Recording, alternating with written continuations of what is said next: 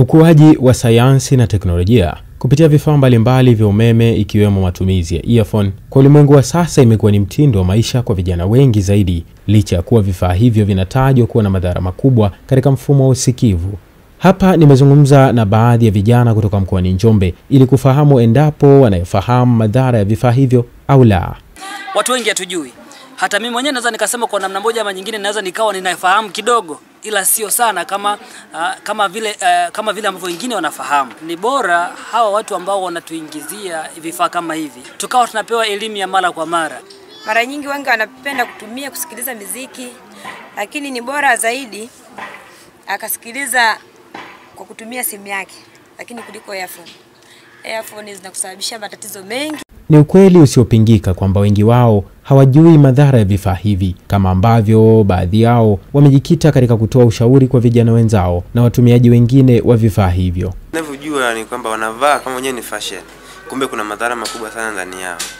Elimu tu itolewe kwa wao vijana ili waweze kuacha kabisa kutumia headphone ambao wenyewe wakijua kama ni fashion, kumbe wanajihatarisha maisha yao. Unapokuwa unasikiliza phone na mwisho wa siku ukapata ugonjwa kama kiziwi, ukawa usikii, inakuwa ni athari kwa taifa afu na kwako pia. Star TV imemtafuta mtaalamu wa masuala ya mfumo wa usikivu ambaye anakiri kuwa ukuaji wa sayansi na teknolojia ni moja kati ya sababu zinazopelekea kuongezeka kwa tatizo la usikivu au kiziwi kwa watu wengi zaidi kutokana na kukosekana kwa elimu.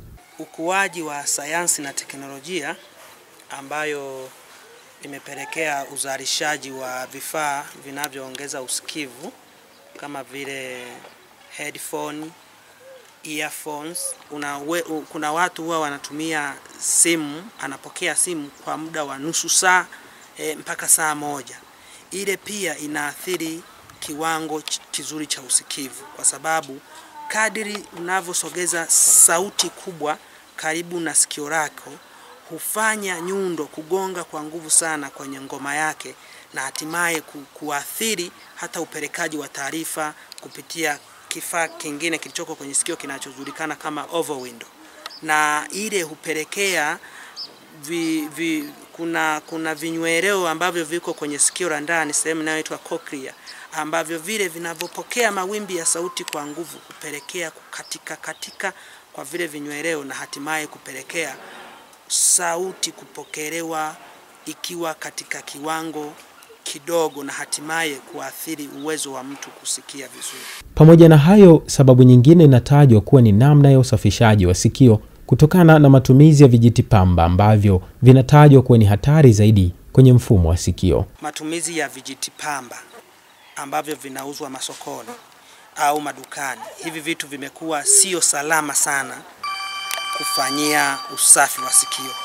Zaidi mimi ambacho ninaweza nikakishauri kwa mtu ambaye anahitaji kusafisha sikio, ni bora hakikishe kwamba anaenda maeneo ambayo yanatoa huduma ya usafishaji kama hospitali, au kuhakikisha kwamba anatumia kitu ambacho hakitaacha athari kwenye sikio lake.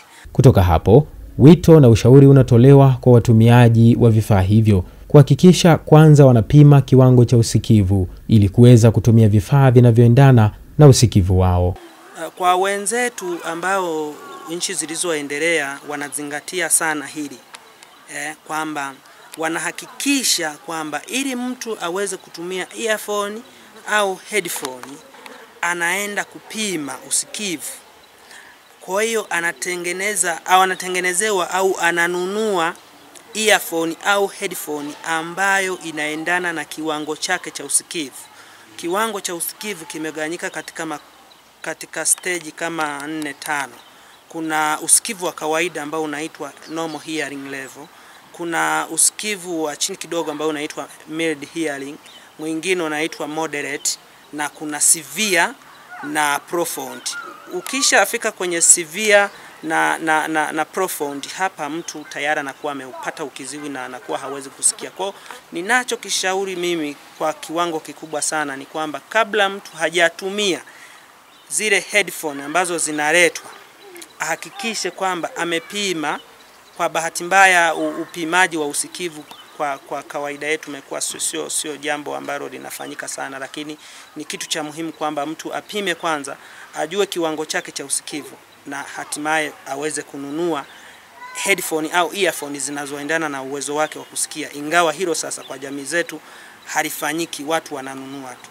Hata hivyo, kuna baadhi ya watu ambao wanatajwa kuwa hatarini zaidi kukumbwa na tatizo la ukiziwi, ambao ni watu wanaofanya kazi katika klabu mbalimbali za starehe, mafundi wa uchomeleaji na uhunzi, na wengine wengi ambao shughuli zao za kila siku hufanyika katika maeneo yenye kelele nyingi zaidi.